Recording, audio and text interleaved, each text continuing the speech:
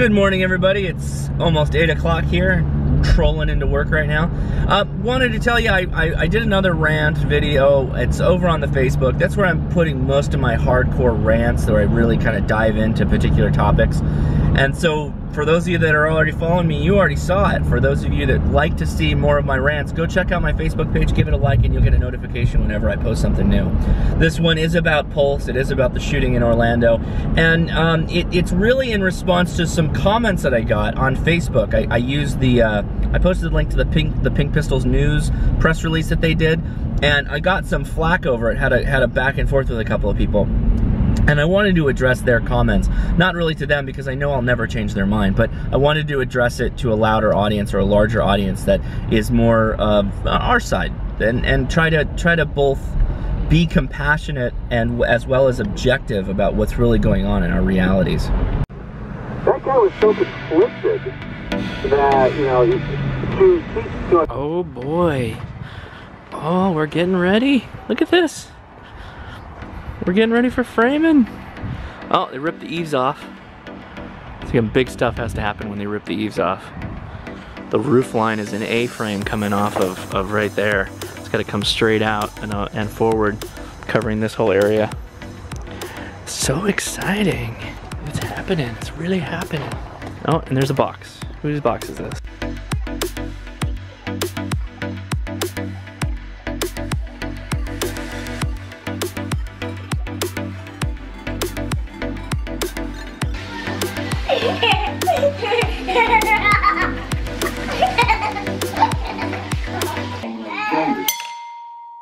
Oh my goodness, everybody's losing their minds. Is he including the benefits package? So something I'm toying with is the carrying of a firearm, right, in your pocket takes up main pocket. So for example, if you're California carrying, you got your gun here and it takes up this pocket. You don't want to put anything in this pocket because if you did so that would be dangerous, right? You don't want to add stuff to your pockets. So I'm toying with the idea of this man pouch, right? And in the man pouch is some of your other EDC items. You can put your knife. You can also put your old granny sunglasses in your fanny pack. How dorky is this, right? It kind of fits up against your body. Is it all the way dorky though? See? It's like, it's dorky in a way that can't even be interpreted as ironic. Really? We've lapped ironic and we've come right back to dorky town is what you're saying? Yeah. See, but you know, I can't, if you've got limited, so you got your wallet in your back pocket, and you don't want to load up your rear pocket with more junk. Do you know what that looks like? This has a gun in it, this has a phone in it, so what do you do with your EDC? Well, there you go. Now you got your side pocket. And you know what that's like? Do you remember when we Extra pockets. Do you remember when we went to Daiso? Yeah. That guy who had like The utility belt? Yes. Yeah. Yikes. Alright, so Leia and I came home and I thought, I'm gonna open a bottle of wine because I wanted some wine with dinner. And I grabbed this monster. I normally don't do wine reviews. The 337, or the Lot 337 Meritage. The Cameron Hughes Lot 337 2010 Meritage. I should have known better. It's a 2010, it's in a Meritage. Wonderfully aged taste, real earthy, like cellar dirt in the best way possible. Like I can't make that sound good drinking dirt, but it's like the best musty taste, like that fermentation type flavor of truffles, like a truffly taste. Amazingly good. And then I flipped it around to the back. It's 14.7% alcohol. This thing is a bomb. And if you just take the L and the 337, it's Leet wine. Man. Rutherford, Napa Valley. What a bomb. An absolute bomb. If you can find this, get it. It's really good, particularly if you like red wine. Red, dry wine. Okay, heads up. Hey guys, so I thought I would explain this before I went any further with it. This is made by a company called Cadence. Cadence makes products specifically for bicyclists and particularly for fixed gear / single gear lifestyle quote-unquote enthusiasts. The idea is that this is a pouch that's zipperable, so you can put your wallet in here, because when you're on a fixed gear bike, it's really easy to lose stuff. So having a zippered pocket is really helpful. It retains its itself on your belt with this cool, really thick Velcro attachment. It really holds on nice.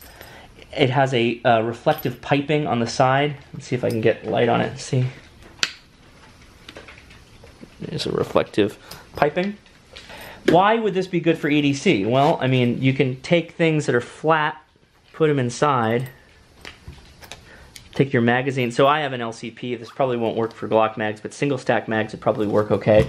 Maybe if you had a Glock 43. You can put it right on top there, zip it closed, and it's not much weight, and it's outside your pocket. So now you kind of have a nice little EDC pouch, and you can see it's not much thicker than my LCP here. Nice little idea for people who want more storage, particularly if you take up a pocket with putting something like an LCP in there. And it's hipster as hell. So that's on the side, right? It's not, doesn't take up too much space, easy to get into. You got your magazine if you had to get your gun out. Right now you're ready to go. And no, I'm gonna pull my holster out before I reinsert the gun so that I don't get hate online because I put a loaded gun back in my pocket without pulling the holster out first. How could I do such a thing? Right? So you can get all your little EDC parts in here.